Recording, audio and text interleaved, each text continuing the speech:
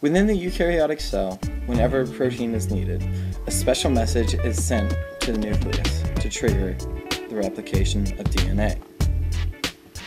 The nucleus quickly gets to work. DNA strands are quickly replicated and then are sent out as RNA strands individually to the ribosome. As the RNA strands sent from the nucleus arrive at the ribosome, they are then translated into nitrogenous bases.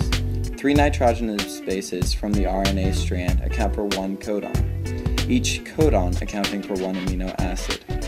These amino acids are the building blocks of protein, and therefore the building blocks of life.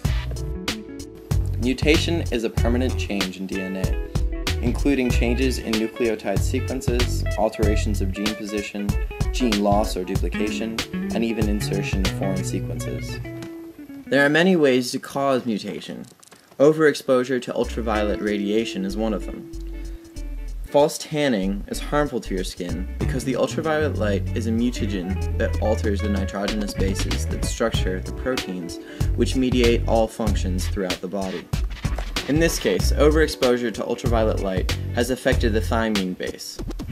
Here we can see the thymine mutated into guanine, therefore altering the entire DNA structure. This can have dangerous effects when the cell needs to create proteins.